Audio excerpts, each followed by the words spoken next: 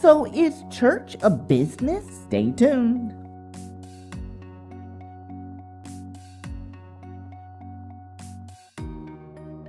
My name is Zeke Matthew, and welcome to Animated Christian, where we discuss questions about the church as well as original content. Now, I'm not saying that all churches or pastors are like this, since some do walk in their calling.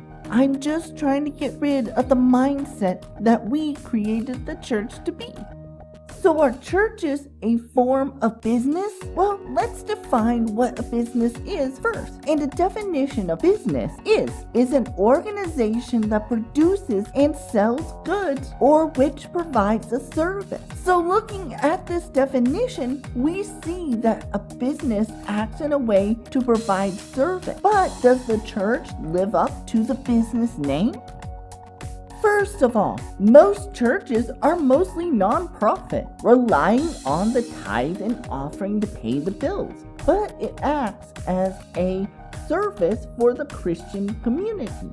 You have various offices throughout the church that each serve a different function within the church, which would be equivalent to me saying those offices are branches of the main business, which is the church. You got a pastor on stage selling you Jesus in a sense. That's not necessarily a bad thing, but neither good. He asks for money to help grow the business through tithe and offering. He said you need to have a Bible for each service, and you must show up to church every Sunday and Wednesday if they have Wednesday services. This officially looks like a business to me, but you may be asking, how did it get this way? Well, I will be diving into that question in a later video.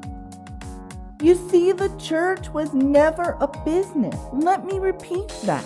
Church was never a business. It was designed to share the gospel or good news with others, not sell us on something. Jesus is wonderful and all, but we should not be looking at the church to sell us Jesus when Jesus paid the ultimate price for us. To me, we're being sold a cheap version of Jesus, which keeps us from the real Jesus. A lot of churches like to fall on Paul on this one, but even when you see Paul going around to towns preaching, you never saw him start a business, but start a family of believers, not a church building. So is there a way to fix this? Yes.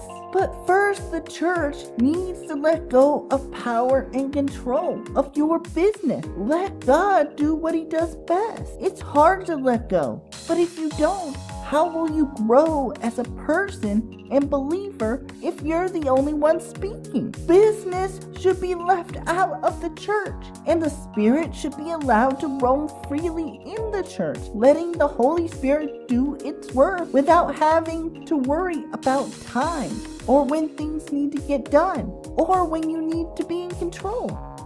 I'm not saying there should not be any order, but there needs to be less of you and more of God. And remember, church is not a business, but an ongoing interactive community. And join me next Friday where we will discuss what is allowed and what is not allowed in the church. And never forget, Animated Christians is just for you.